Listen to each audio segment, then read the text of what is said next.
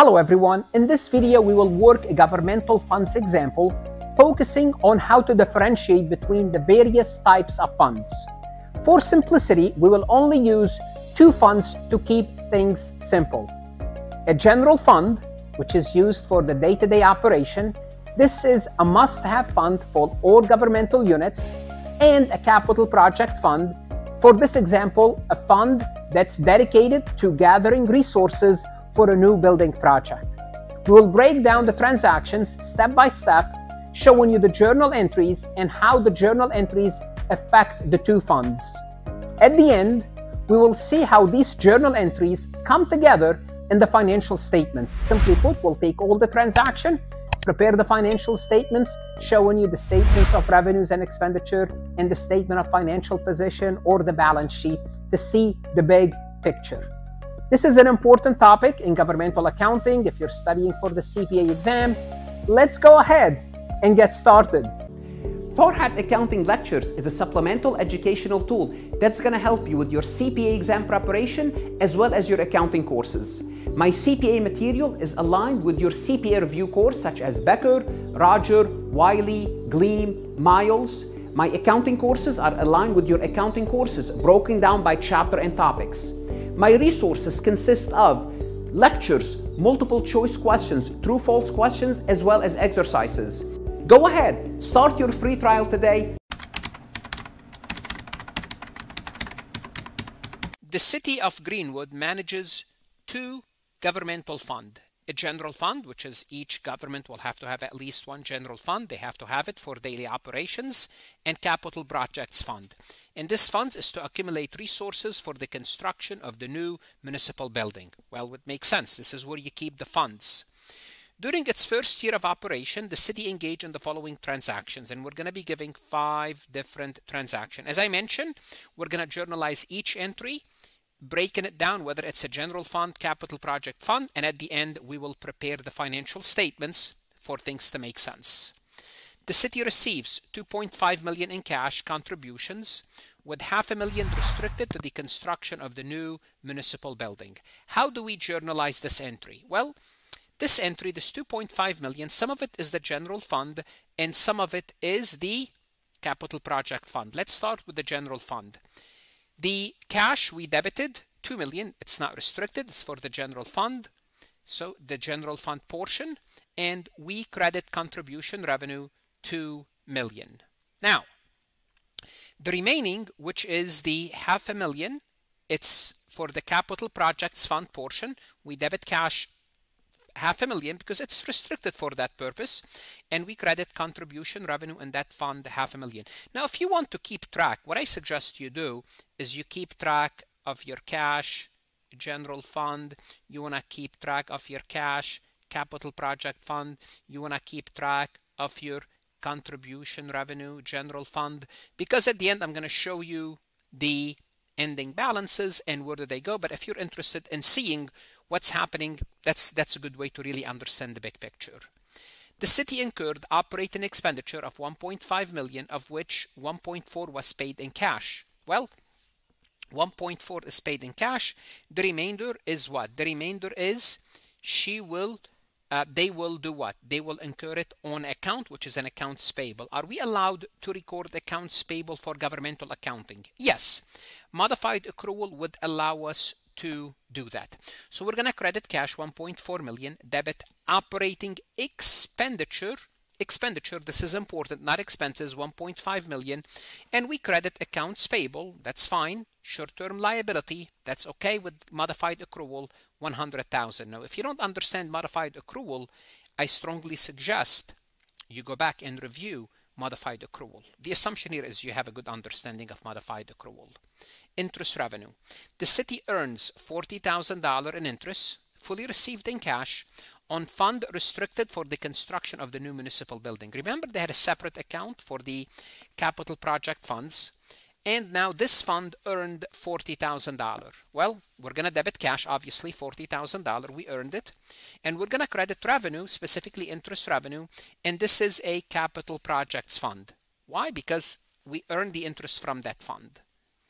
Now let's take a look at a transfer. The city transferred $200,000 from the general fund to the capital projects fund.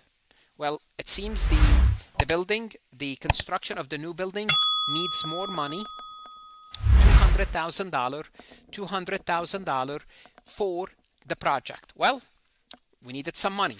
There are two entries to make here. First, we have to transfer the money out from the general fund. Then we have to transfer it in the capital projects fund. Let's do this. Let's get the money out of the general fund. We're going to credit cash, $200,000, and we're going to debit other financing uses, transfer out. Think of it as it's called a transfer out account. We're transferring $200,000. Yeah, it's like a debit. It's like an expenditure.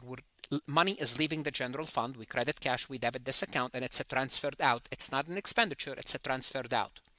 From the capital projects fund perspective, we have money coming in. So the money leaves the capital project fund, goes into leaves the general fund, goes into the capital project funds. $200,000. Now, if you have a T account, we have cash. Kind of show you cash, general fund, and we have cash, capital project, $200,000. Left this fund, $200,000. Increase the other fund, and we credit other financing sources transferred in, which is a form of, in quote, revenue, or transferred in, specifically transferred in, money transferred from another fund, $200,000. This is where we would record this transfer. Let's take a look at this entry. The city paid $150,000 in architect fees for drafting plans for the new municipal building. So this is an expenditure. We're going to treat this as an expenditure, $150,000, and it's going to be charged against the capital projects fund. Why? Because it's for the new municipal building. Therefore, we debit capital expenditure, debit capital outlay expenditure $150, and we paid for it. We credit cash $150. Again, this is for the capital projects fund, and this is where we needed some money. It seems they wanted to pay for the architect, so that's why we had to transfer some money to them. Now let me show you, this is a summary of all the general funds entry. So notice I break them down 1, 2, 4. This is a summary for the capital projects fund, also 1, 2, 3, 5. Now I'm going to show you the financial statements, starting with changes of revenues, expenditure, and changes in fund balance. They have revenues of $2 million, total revenue $2 million, operating expenditure 1.5. They transfer 200,000. You remember toward the end, transfer 200,000. So 2 million plus expenditure of 1.5. Finance transfers out 200,000. What they're left with is 300,000. This is a newly governmental fund, 0. Ending fund is 300,000. Remember, it's an income statement and a statement of retained earnings. This is for the general fund. Let's take a look at the capital's project fund. They started with 500 in revenues. They started with $500,000. They earn interest of 40,000. That's 540. They had the capital outlay of 150. Then the general fund transferred 200,000. If we take the plus minus, then the plus, because we transferred money to them, the net change is 590. A new fund, the beginning balance is 0, ending balance is 590. Well, I don't know why they needed that 200,000, but I guess they wanted the money. Maybe early next year they have a lot of expenditure. I'm just making things up. The general fund, we end up with $400,000 in cash. This was the only assets we have. Accounts payable 100,000, and the fund balance we computed it 300,000. So notice assets equal to 400,000 equal to liabilities and fund balance 400,000. The capital projects fund, they end up with 590,000 in cash, and the fund balance is 590. Cash equal to liability and fund balance. We only have fund balance. 590 equal to 590. So it's very important to see the big picture toward the end, the financial statements, where everything ends up to be. So we looked at the journal entries, we looked at the financial statements. Governmental fund balance is important.